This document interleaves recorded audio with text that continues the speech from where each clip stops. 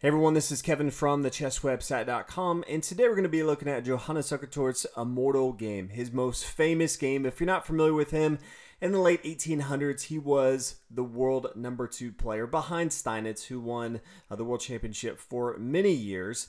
And his opponent playing the black pieces is Joseph Blackburne. Both of these players we have many openings named after. Blackburne was one of the most dominant British chess players, also top of the chess world in the late 1800s. This tournament's held in 1883 in the London Tournament, and it has many of the world champions or the people playing for the world championship around that time, including Steinitz in this tournament.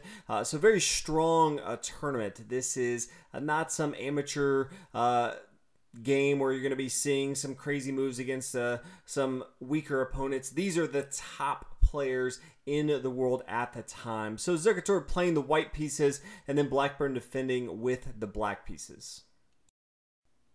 Zukertort starts out with pawn to c4. And after pawn to e6, plays pawn e3. Had the option to go queen's gambit line, but instead decides to go with your traditional English opening. Knight f6, knight to f3, and then pawn to b6. Now, different generations like different openings. At this time, it was not very common for both sides to be fianchettoing their bishop here to b7 and g7, kind of playing the hyper-modern defense. Not very common, but that's exactly what Blackburne's looking to do here. Bishop to e2, getting ready to castle on the king side. Bishop to b7, trying to control the center light squares in the board. Castle on the king side, pawn to d5, pawn up here to d4, really controlling these dark squares right now. Bishop to d6, opening up to castle on the king side of the board. Knight to c3, just simple development. Neither side really looking to exchange right away. Castle on the king side, and then pawn to b3. And this is opening up the door for the bishop to come to b2. So not only is Blackburne opening up the repertoire here, trying to try something new because there's not as much theory in opening games, and this is not very popular. Zukertort decides to go ahead and do the same thing, pawn to b3, and preparing for his bishop to come here to b2. Blackburne continues his development, getting his knight involved into the game. Bishop to b2, as we talked about, queen to e7, and development has been completed for Blackburne. The only thing that Zukertort has to do is get his queen involved, but decides first to go ahead and play knight up here to b5. Attacking the bishop, we have a lot more theory around the bishop pair, and you can see right away that Zukertort realizes how strong this is, so decides to go ahead and attack this bishop right here. And there's no real great square for the bishop to come to. It is going to fall. He wants to maintain control of the c7 square, so he needs to come along this diagonal here. If it comes down here, this is the only safe square, then the knight can just take up here on c7. So recognizing that it is going to fall, decides to go and bring the knight down here to e4. This is a great outpost for the knight. Also, if he wants to come back and take here on d6, he has that option.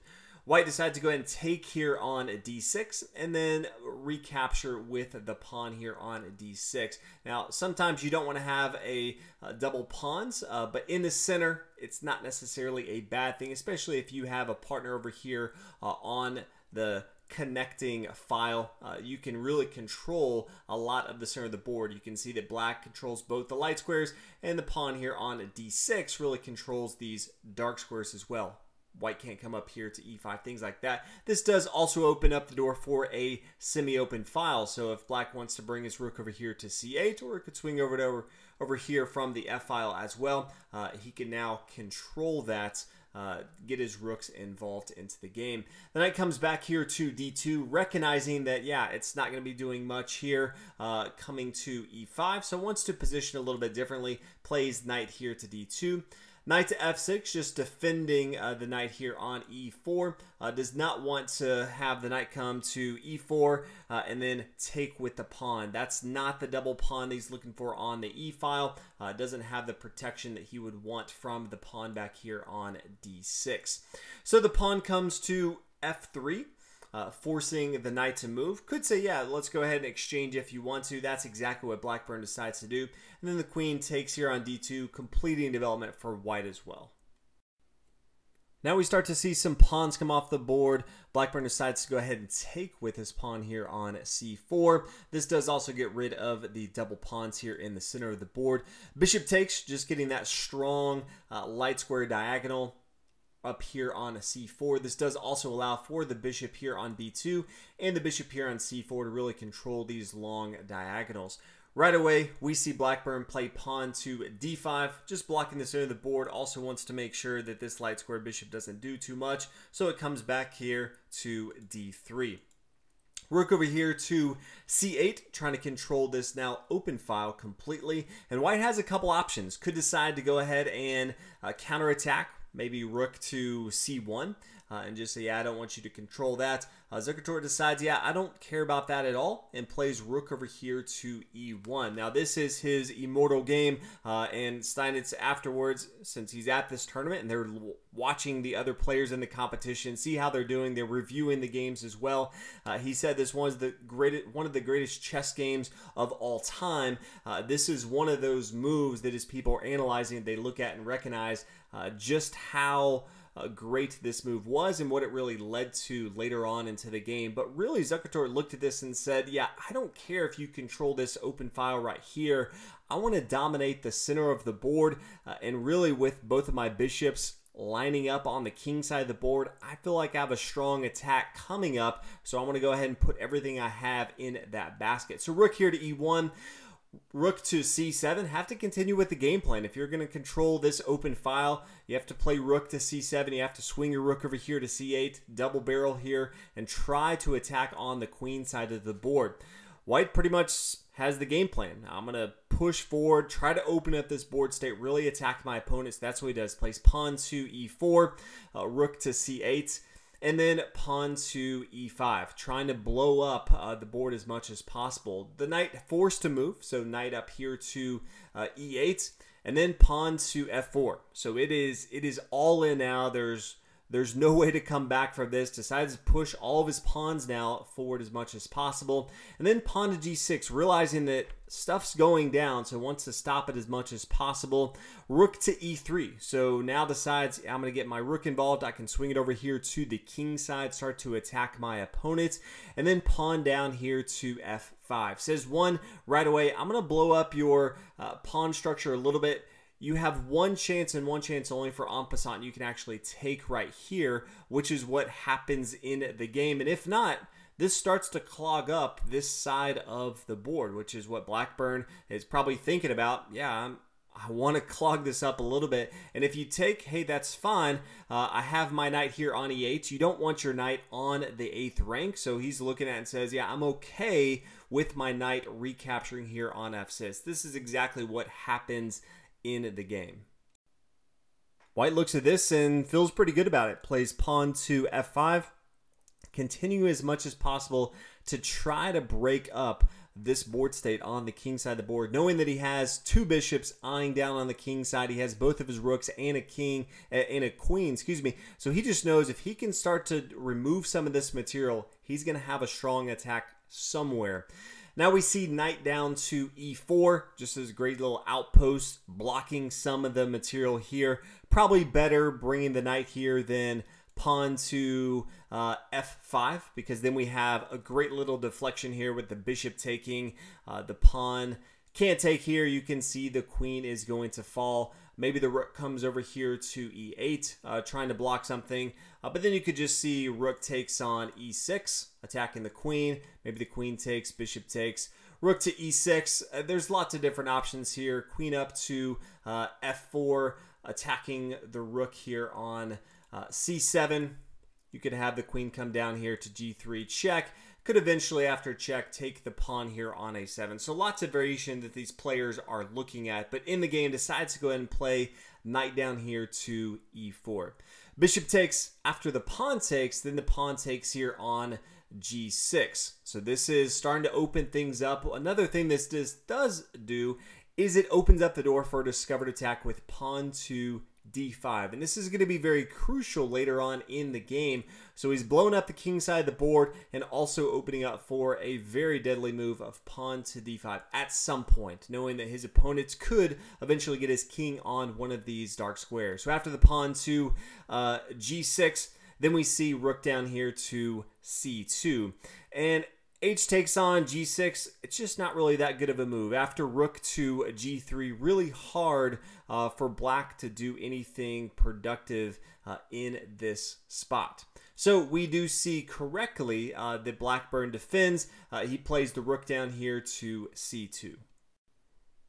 Now white continues with the same thing as before, and we see pawn takes here on h7. And then the king comes over here to h8, recognizing that as soon as he takes this, then the queen and the rook can start to come over here to the king side of the board and attack. He's almost using this pawn as a defense for himself. Now, what we looked about before is there's still that discovered attack with pawn to d5, and that's exactly what we see here with check. So saying, yeah, you can go ahead and take my bishop if you want to. I'm just going to go ahead and take your rook right here, but does have to figure out how he's going to defend this. Decides to go ahead and play pawn to e5. It would have been tough if he takes with his rook here on b2. The queen's going to take here. This is going to be check. Maybe pawn to e5 at this point. It's going to take material here on e4. Then queen down here to c5, check. King over here to h1. This is a very good square, but you could see that white has a dominant position, is up multiple pawns, does have two rooks and the queen here. The rook can take up on e5. This should be a pretty easy game for white to do. And you can see even if the queen comes down here to g2, queen is being able to protect this. So if the bishop takes, this is going to be a pretty easy in-game for white. So as we come here after pawn to d5, we see instead the pawn to e5. So it really comes down to, can white remove this pawn here on e5? Because there is a deadly attack with both of these rooks and the bishop here on e5 to attack that king. So really the move of the game comes in this next move. And it's extremely difficult to find the fact that Zukertort was able to find it. One of the reasons that this was his immortal game, but he found the great move, queen to b4. And says, yeah, go ahead and take my queen. I'm okay with that because all he cares about is the queen here on e7 cannot defend the square here on e5. So if the queen were to take, which he didn't, then the bishop could come up here to e5, and then there would be a mate. It would be quite a few moves, but knowing that he played the move queen to b4, you're led to believe that he knew what the mate would be because he has all of his active pieces. And this queen's completely shut out. Is over on the queen side, can't really do too much. And he can just continue to check his opponent, and eventually he would have a checkmate on the board. So after queen to b4, says, yeah, go ahead and take my queen. Blackburne says, yeah, I'm not going to do that. Plays rook down here to c5. Then we have rook up to f8. Check says, please go ahead and take my rook now. I tried to have you take my queen. You didn't. I want you to go ahead and take my rook now. He does not decide to go ahead and take the pawn right here. If he takes with his queen, it's not going to be good. Same thing as we saw before. Bishop takes on e5. Check. The queen is no longer defending it. Now you almost are forced to take with your king here. But then queen over to e4, check, and then over time, this is going to be a checkmate. There's no way for black to stop this. So in the game, does not take the rook right away, decides to go ahead and take with his king here on h7. Queen to e4, then we have king to g7, bishop to e5, and just really telling him, hey, I'm going to force you to take my material here. So the king takes on f8.